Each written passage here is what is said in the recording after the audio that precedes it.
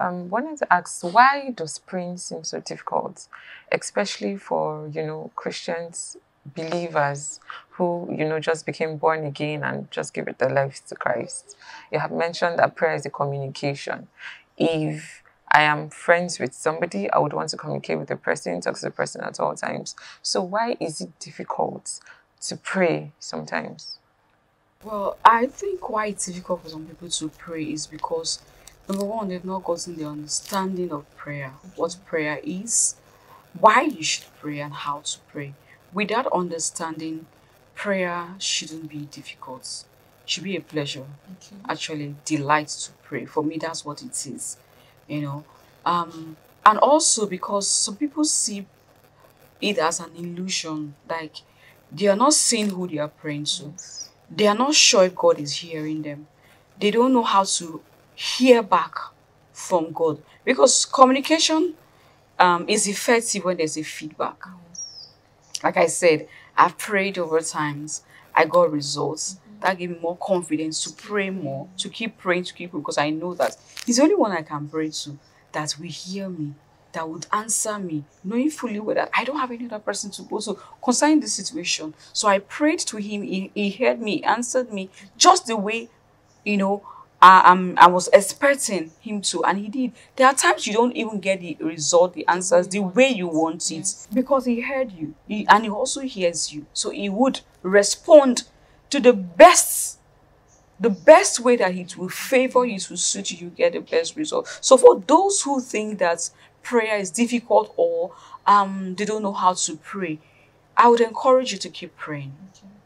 And like I said earlier, pray the scriptures, pray the will of God. You see it come to pass. And the Bible says in First John 5:14, it says, "This is the confidence we have in approaching God. If we ask anything according to His will, He hears us." So if you're praying and you're not hearing God, or you're not receiving the answers, is it your prayer? Is it according to His will? If it is, then He will most definitely hear you. But if it is taking time, like I said earlier, wait, pray again. He will hear.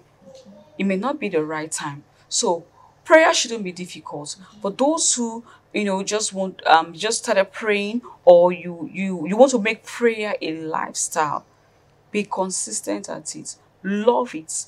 You may start with 5 minutes, 10 minutes. Sometimes mom is wondering, my children are wondering, why mommy 1 hour, 2 hours you are praying. What are you praying about? There was a mom was asking me, what is the problem? Do you have a problem? As in, this is your prayer. Will it ever stop? Will it ever end? Do you have a need? I don't have to have a need to pray. It's just what I love to do. You understand? So with that, over time, you find out that you just love to pray. In my car, I pray. I'm going out, I'm praying, I'm speaking in tongues. I get to the office, I'm speaking, they know me, I'm speaking in tongues. One day, sometimes I have prayer times in the office. Once they knock and they sit there and pray, they'll go back until I'm done, they come back. I don't have to pray at a stretch, for me to hear God. Because I've made it a lifestyle. Anytime, anywhere I can pray.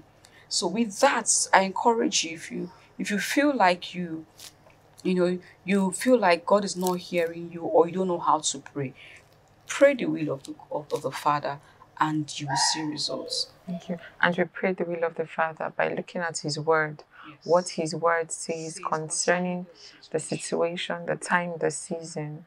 Thank you, ma'am. So also, how can we encourage people, especially women, who have very stressful lives? How can we encourage them, or what advice can you give them, especially when they're struggling to have a balanced prayer life? What can you tell them to do in order that they can begin to have a balanced prayer life? First of all, I would encourage you to have a prayer schedule. Okay. Have a prayer schedule. At the beginning, you may not be consistent with it. It may not look easy, but over time, if you keep at it, it becomes a lifestyle. It just becomes easy for you to pray. It's just like you're going to work, or you're working. You know that if I don't wake up by 5 a.m., I'll go late to work. So you set your alarm for to wake up maybe 4:30, 5 a.m., knowing that by 6:30 I'm done preparing. By 7 I should set out. It becomes a lifestyle over time. It becomes your body, even if your alarm doesn't wake you up, your body will naturally wake you up. So if you have a prayer schedule, even when you don't remember that you have to pray, at times I'm so busy, suddenly I'll just have that solution in my spirit. I'll just look at my time, it's 12, it's my prayer time. It's not because I was conscious of the time, but my spirit is already conscious of that time, and I'll pray. So over time, when you have that prayer schedule, you keep at it, you find that it becomes a lifestyle and it becomes easy to pray. Okay, thank you so much, Ma. There's usually confusion on fellowship and prayer. Now, how can we move from fellowship to praying? Is there a difference between fellowship and praying? Yes. There's different prayer is a fellowship in self. Prayer is a fellowship. Okay, if I want to understand what you mean by fellowship and prayer, is to you that time of fellowship is where you worship, you lift up your hands, you're praising God, you're calling him all sorts of names and all of that. It's still prayer. It's not different from prayer. That moment of worship is not different from prayer. What's that stage? It's like different stages of prayers. That's like a first stage. That stage leads you to the moment, to the point where you find yourself, you are lost. You are lost in a place of prayer. Nothing around you matters. You are not even conscious of yourself or your environment. You are in a place where, in an atmosphere where it's you and God talking. Now, these things don't happen just like that. They happen over time. They happen with the experience, with the time you spend in prayers. You understand? They happen over time. So that those moments you find that you start making declarations, like I said earlier, you start prophesying to the future. The Holy Spirit can even give you scriptures that you never taught before. Most times I now go back to my Bible and search those scriptures and I'm like, just to confirm what the Word of God says. And I key it to that situation and I keep at it with that word. So fellowship is prayer. Prayer is fellowship. Fellowshipping with God can be prayer, can be singing songs, worshiping him. It's also fellowship. And prayer itself is also fellowship. So if it gets to the point where, or you feel like I want to pray certain prayer points, to be specific, and based on your need, and you go to the scriptures and you find out from the scriptures what does the Word of God says concerning this situation. Why should I pray? For instance, it could be your finance. You're struggling with your finance, or you feel like you want to increase in your finance. The Bible says, I wish above all things that you prosper. Now that's a scripture. I hold on to that thing, that no matter what I'm going through right now, no matter the droughts, no matter how it seems impossible for me to make this money, the Word of God says it is God's will for me to prosper. That means if I'm not prospering now, it's not the will of God. So I'll pray the will of God to my finances and ensure that I prosper. And when you do that, the Holy Spirit will give you strategy. He will give you idea how to make the money. That comes in the place of prayer. And you find out when you implement those ideas, those strategies, you're not struggling anymore. The money comes easily. So that's praying the will of God. That's praying scriptures. You can apply this to every area of your life. It could be your children. It could be your spouse. It could be your place of work. Sometimes you're asking. There's some things you want to ask, or you're in need of. They may not be in a scripture written out, spelled out plainly. But when you pray in tongues, when you fellowship, when you get lost in the Spirit, like I said, the Spirit of God will tell you what to do, because it's a feedback. He will tell you. He will tell you what to do. He will tell you how to go about that situation. He will tell you, it may just clear the path. Maybe there's somebody that's, has been an hindrance to you. Like just like it happened in the Bible when Daniel prayed. Yes. He prayed. God has already answered his prayers for days, but he was not getting the answer. Why? Because it was a prince of pressure. That's a different realm entirely, where you are contending with demons, with spirits. That's a different level entirely. And then the Holy Spirit brings words or tell you specifically what to do, what to take out, those attitudes, those characters, those things that you need to let go so that your prayers will be answered. Because sometimes it could be hindrances. It could be hindrances, sin, guilt, anger, bitterness. Those things can hinder prayers. And you're praying, you're not seeing answers. So the Holy Spirit will tell you what it is that you need to do or what not to do, so that the atmosphere will be free and clear for you to receive your answers. Okay, man. Now that you mentioned Prince of Persia, I know nothing takes God unaware, right? So why did God permit the Prince of Persia to withhold or hinder the answers to Daniel's prayers? Why do you think that happened? Well, sometimes scriptures or things happen in the Bible for us to learn. For us to learn. For me, that experience could mean that God wanted to teach us that delay in prayer doesn't mean God has not answered you. You understand? Doesn't mean God has not answered you. Like Pastor said, delay in prayer can mean that at that time, it's not the right time for that prayer to be answered.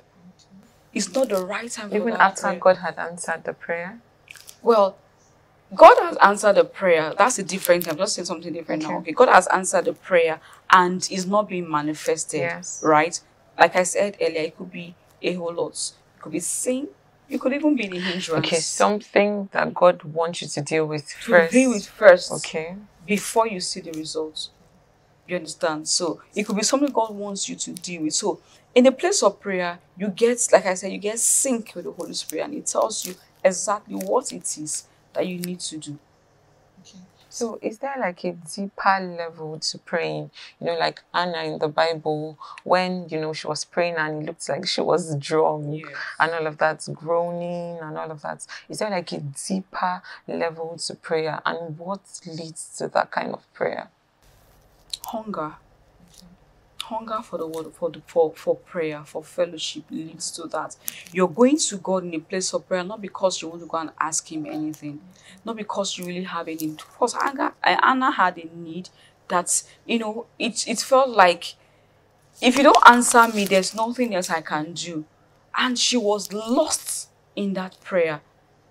She was lost. There are times that, sometimes we can make the will of God to happen faster than it would have if we pray.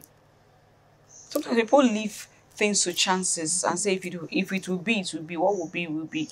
But with prayer, you can fast track things. No, so that moment where you find yourself lost in the place of prayer, that nothing else matters, it's a deeper realm in a deeper level of prayer. Realm in the spirit, a deeper realm of prayer, and that happens over time, with practice, with consistency in the place of prayer, knowing that me is me and God. Nothing else matters. You are completely sold out at that moment. You are, in deep fellowship. It's just you and God. And the Bible says, like groanings which cannot be uttered. You are not speaking words anymore. You are speaking in tongues. You are speaking the word. You are speaking the spirit. You are speaking, words that only the Holy Spirit can even decode. If you don't have the spirit of interpretation, you may not even be able to interpret what you are speaking at that time. So there are different levels. It's a higher level realm of prayer, and it occurs over time, with consistency in prayer. finally, what are the benefits of prayer? I know you've mentioned so many benefits of prayer, but if you could just list some of these benefits so our listeners can know the major benefits of prayer and why, they should tarry in prayer. Okay, prayer has so many benefits that are inexhaustible. Prayer helps us to um keep in sync with the Holy Spirit. It helps us to know the will of God, the will of the Father concerning a situation. Prayer is a fellowship with God, not just because you have a need. You want to fellowship, you just want to love Him in His presence, you just want to be with Him, you just want to hear from Him, and prayer helps us to live outside of our flesh. Because when you're a praying person, you find out that there's some things you cannot just find yourself doing. Because the Spirit of God, has taken His abode in you. And it's more active in It's more active in your Yes. spirit. You understand? It's more active in you. You cannot find yourself just suddenly lying, cheating, fornicating. Those things don't happen to people that pray. If it does, it's a temptation. It doesn't just happen because over time they built up their spirit man. They are more spiritual than physical. So prayer helps you to live a lifestyle, based on the word of God, based on the scriptures, different outside of the flesh. Prayer helps us to change situations that seem very impossible. Like they say, the common saying that says prayer changes things. Prayer can change any situation. I've seen that happen in my life over time. Anything and everything. There was a time my mom was, so ill. Then I was still very young in Christianity. I was still very young. I the only thing I knew to do was to, because my mom brought us up in church. So I can say I'm a church girl. So but I built this lifestyle to coming to Christ, but knowing that this is a ministry where we pray, the word is there. So I built myself up, along that direction. But there was this time I was still, very young, a teenager. My mom was always sick. And being the only girl, I was one always taking care of her. So it was sort of a stress and body. I didn't like it when she's in that state. I'll be the one attending to her. I just knew that I would only just tell God, please, just take this thing away from my mom. Just, in those times, those silent, I was not really praying the way I used to pray now. I pray now. But I found that over time, she came out of that sickness and she lived in divine health. So prayer changes things. Anything at all that it is that you want to change, you can ask God in the place of prayer. In every situation, prayer helps us to hear from God. Prayer is a powerful weapon, that we can use over any situation at all. And then prayer gives us strength. Yes, there are times, you're down, a lot of things has happened, you feel like the world is crushing and, on you, and there's no hope, there's no situation. When you go to God in the place of prayer, you come out strengthened. You come out, you can face that, you can face that situation because God will give you word, give you courage, give you that boldness to face it. So prayer strengthens us. We are strengthened in the place of prayer, and prayer gives us wisdom and discernment. You're able to discern what is right, what is not right. Prayer also, I can say, is a gift. Not everybody can pray. Actually, not everybody can pray. So if you find yourself praying, often you build that lifestyle. It's a gift that you should nurture. I always thank God for the gift of prayer that I have. Over time that I've built. Some people have the opportunity to pray, but they did not build it and they lost it. So for me, it's a gift that I cherish. So prayer is a gift for me. Thank you so much, Thank you. Thank you. I have been blessed today, and I know that you have been also. I want to say a big thank you to everyone who sent in questions that have led to this beautiful conversation. If you enjoyed this conversation, kindly do not forget to like this video. If you have further questions, please drop them in the comment section, and do not forget to subscribe. God bless you. See you next time.